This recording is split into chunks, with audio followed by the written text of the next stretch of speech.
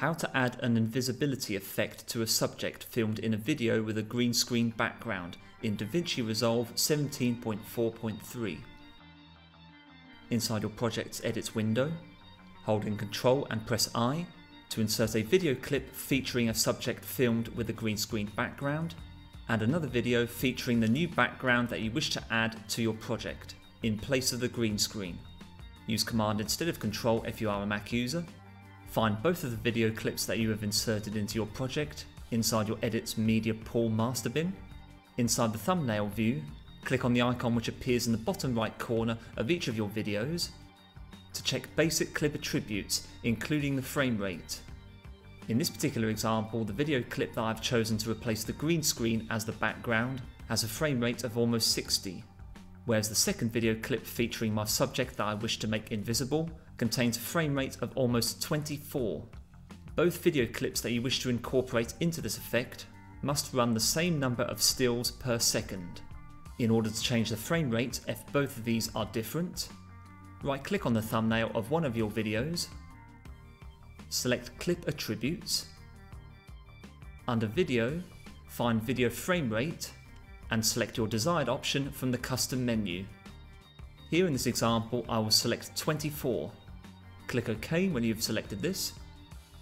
To ensure consistency in both video clips in terms of frames per second, I will also apply the same setting to the video clip featuring my subject. Go to the project settings in the bottom right corner of your interface to check the frame rate of your timeline also. If the frame rate is different to that for the video clips which you have chosen for this project, you will need to insert a new timeline into your project by holding in Ctrl and pressing N, and unticking Use Project Settings in the Create New Timeline window, followed by Format, and selecting the relevant timeline frame rate from the options in the window, before clicking on Create.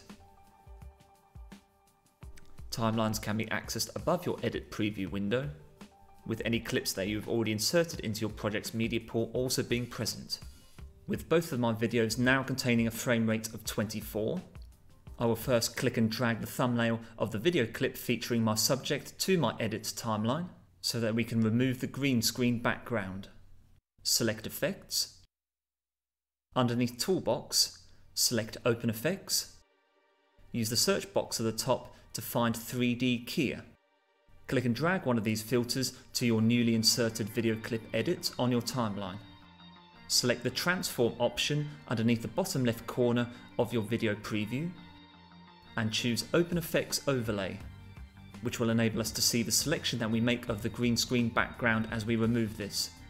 Select your video clip, go to Inspector, and underneath Effects, click on the Pick tool inside the 3D Keyer settings. Click and drag your mouse cursor over the green screen background, which should leave a blue trail as you drag your cursor. The selected green background should appear as black, and only your subject should remain as white. Only let go of your mouse button once you have selected all of the green shade. If you let go too early, go to select the Add option, and click and drag across the other sections of the green screen background that you have missed. Pay particular attention to the corners where the green screen background is regularly missed out when we use the 3D Keyer tool. Let go of your mouse button once you are done. Should there be any green reflection remaining on your subject, reduce this by going to Behavior Options with Color Space set to YUV and Flat, increase Despill from 0 to 1, which should remove any remaining green reflection on the edges of your subject. Ensure that Use Alpha is ticked at the bottom underneath Output. Right click on your video clip and go to select New Compound Clip. Give your clip a name, in this case here I will keep it as Compound Clip 1, click Create once you are done. With the video clip on your timeline still selected, hold Backspace or Delete to remove this. Return to your Media Pool master bin where you can find the compound clip that you have just created. Now go to drag the thumbnail featuring the background which will feature in your new video clip to your Edit timeline. Right click on this new video clip and go to Open in Fusion page. With Media in 1 selected in your Nodes panel, hold Shift and press Space to open up the Select Tool window. use the search box at the bottom to find the Displace tool. Select this and go to click on Add. We will use this tool to create the distortion effects which will ultimately make up our invisibility effect. Go to your Fusion Media Pool master bin and click and drag the compound clip which you previously created, featuring the subject with the removed green screen background, to your nodes section, which should appear as Media In 2. Select the grey box to the right of this new node and drag this to the green arrow above Displace 1 to make a connection. Select Displace 1, go to Inspector and underneath Controls, increase refraction strength to 1. The value for this variable can be changed depending on the amount of detail that you wish to show of your subject. To make the outlines in particular stand out more, increase light power to 0.65. To ensure that the upper edges of your subject are consistently lit, change light angle to 45, which should help the subject outline stand out more in the middle of your canvas. To have the outline stand out further, increase spread slightly to 0.1. As optional nodes, if you wish to move the subject in your new video clip, first select Media In 2, hold in Shift and press space, go to select a Transform XF tool.